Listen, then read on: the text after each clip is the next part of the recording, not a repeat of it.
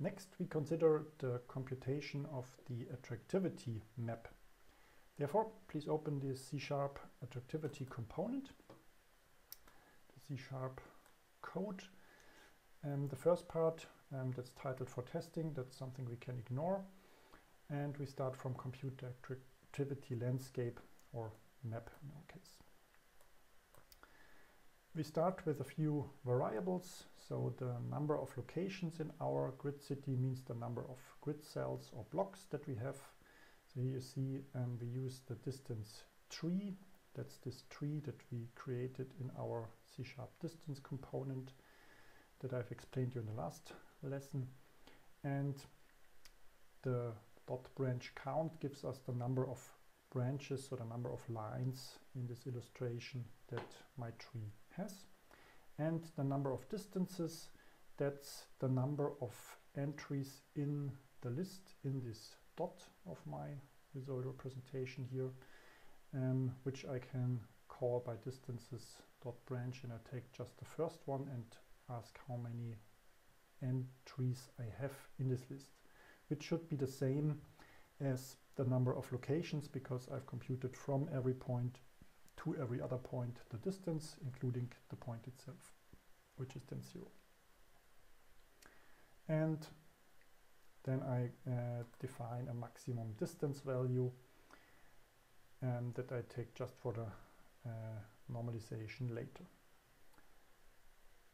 Here I declare a set of two lists where I store the values for the attractivity for population and the attractivity values for workplaces in my grid city. So here I will have the same sequence as I've used it for the grid cells, for the points, and store the values of the attractivity of each cell. And max population and max workplaces, that's the maximum values that I've stored in my population lists of the current population. You can see I read here in each iteration the population distribution and the workplace distribution, and these values just stores the maximum values. Then the main part, and that's also for your own experiments and your own explorations, that's in this nested loop. That's the rule how I compute the attractivity of a location. And this is really the key driver for the development of the growth process of the city. So let's look into it, how it works. What I do here, I compute the current population value in the inner loop. That's a fraction of the value that I have, so how many people I have in a certain location divided by the maximum value of the population, means that's the relationship of the current cell to the whole population, which fraction I find in my cell. The same I do for the current workplaces. So this means I'm with this current population and current work variable, I'm always between 0 and 1, because it's the fraction here. Then I compute the relationship of the current distance that I consider from a certain cell to another cell, which is also a relation to the maximum distance in my system. And the maximum distance, that what I know, it's from this cell to the other cell on the other hand side. That's the maximum Manhattan distance that I can have in my system. That's why we computed the max distance in this way, that I just took this value from my branch, which is the last entry. Okay, so now we have the maximum distance as well. And what I do now, I compute the current perception of people who want to move into the city for a certain location. And therefore I have to decide how I perceive density, if I perceive it positive or negative, for example. In this case, this formula perceives density in a positive way, means where a lot of people live in my city, that's a place that I consider as positive, or new people will move to areas where I have more people already living. And you see, this is the core formula for computing this attractivity value. We can also visualize what happens. Here you see the attractivity for population, that's my output value, and if I link this to my visualization component, the input here, then I can see the attractivity map, which is in the beginning, in the first step, very simple. Here I have my first inhabitant of the city, and the directly neighboring cells are relatively attractive, and the blue cells are not attractive at all, and that's the result from this formula. Just to illustrate how this formula works, I've used this plotter, as described in the lesson before. You can always visualize the mathematical formulas that I use in my scripts by using, for example, this math plotter. So here you see the 1 minus x in the power to 7. That's exactly what I've written here, just in a different syntax. 1 minus current distance, that's my x value. You remember this value is always between 0 and 1, means 1 minus this value is also always between 0 and 1. That's the scale that I have here, between 0 and 1. And then the power to 7. And what I have an exponential decreasing function. So this curve decreases from 1, where it's if x is 0, then the output 1 is the maximum value. And the higher my variable, the bigger my variable is, the smaller the outcome of the function is. What does it mean? This means the higher the distance from a certain cell with, for example, a high population value, the higher the distance, the smaller the attractivity, because I defined that people like to be close to other people. So the attractivity goes down if I'm far away from other people. That's expressed by this function. And you can also see the effect of this value here if I put it to 2, and then you see it's just changing the steepness or the course of this curve.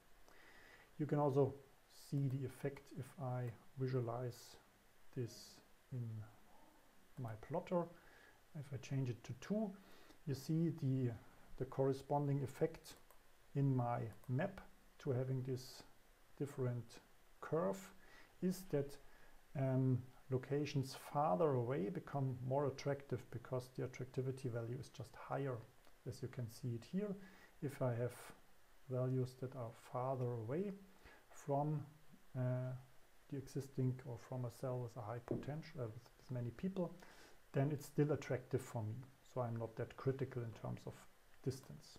But if I increase it again to 7, run it again, then it shrinks to a more specific neighborhood. What you see in the next line of code is that I cut the values at the input value or the output distance perception 0.4. If we open the diagram again, you can see that I just cut the outcomes, take it to 7, at the outcome of 0.4. So everything that's below this value is just set to 0. So my curve goes from here to there, and then it jumps to 0.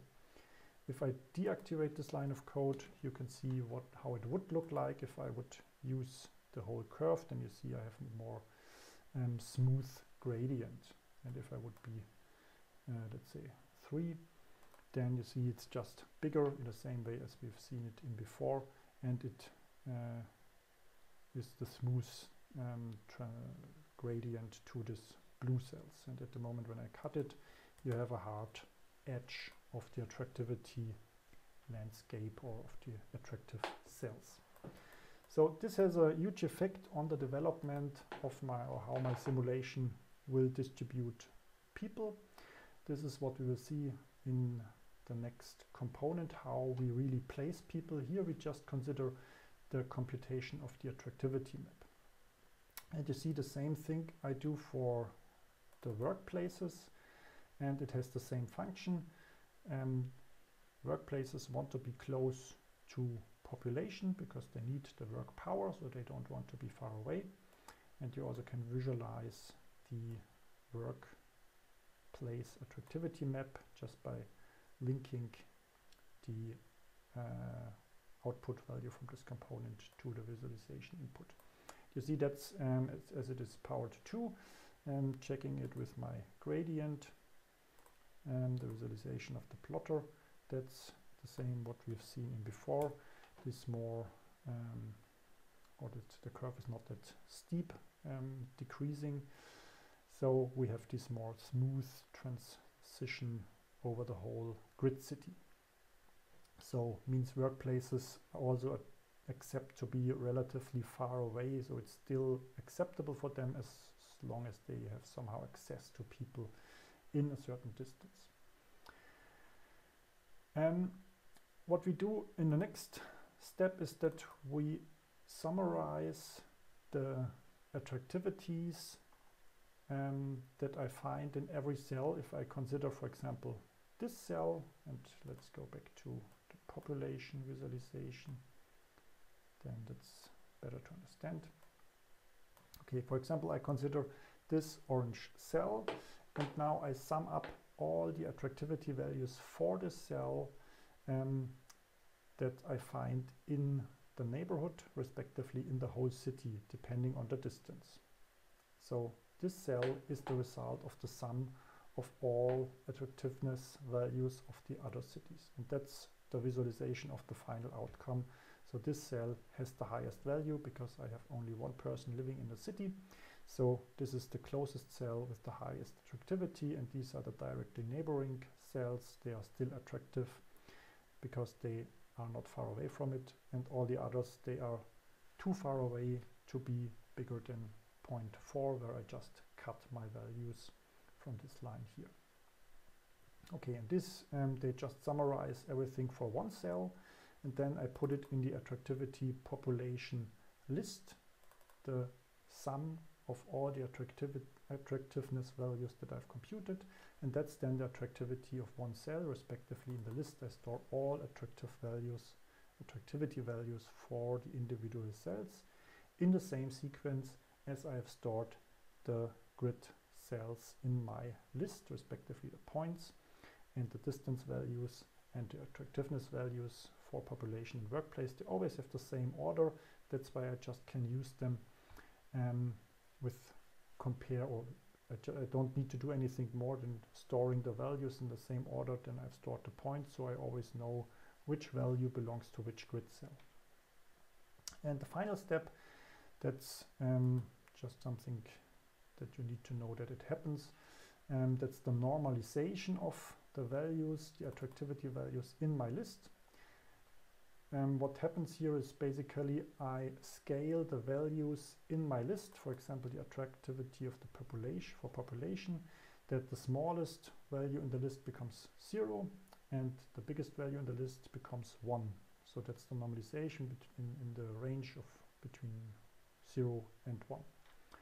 I do this for both my lists, and that's just to ensure that I have the same scaling of the output in each iteration. And with this, that's it. I've computed my attractivity values, and if I run the simulation, for example, for 25 iterations, then you can observe how the attractiveness map is changing. So here you see more and more people come into the city, but they all will be located around my core, the seed cell, because they like to be close to others, so they will not settle down somewhere at the edge. That's why it grows in this very centralized way. You can start playing around with different assumptions. For example, if you change the logic that people want to be close to other people to its opposite. I prepared this for you, that you just need to activate, respectively deactivate lines in your code. Where do we find it? Attractivity. People like to be close to other people. That's what I commented here. And you can just change it, because here I've added it. Here people don't like to be close to other people. That's this line of code. And you see the difference is that I subtract this distance perception value from 1. Means I just reverse the attractivity, so that places that are far away from everything becomes more attractive, and places that are close to others becomes less attractive. And if you looked at the attractivity map now, what happens, it just inverses it, that what was red in before becomes now, what was blue in before becomes now red, means very attractive. And if we would run the simulation once again, you would see that the people will not cluster in one place, but they distribute over the whole landscape, so that this attractivity map is changing all the time, because people always try to be far away from each others, but then somehow other places becomes more attractive. And usually the corners are the most attractive places, because they are farthest away from everything else. So most people will be located here until it somehow levels out the effect of the distance to other places. We can switch to the other visualization. So that's the attractivity map. And if you want to see how the population is distributed, you just need to link the output of the population. And you see again, this is very diffuse. So we don't have one cluster anymore. We have a very heterogeneous distribution of people. That's the effect of the control mechanism that I said, okay, I want to have a distribution where people don't like, the rule that people don't like each other.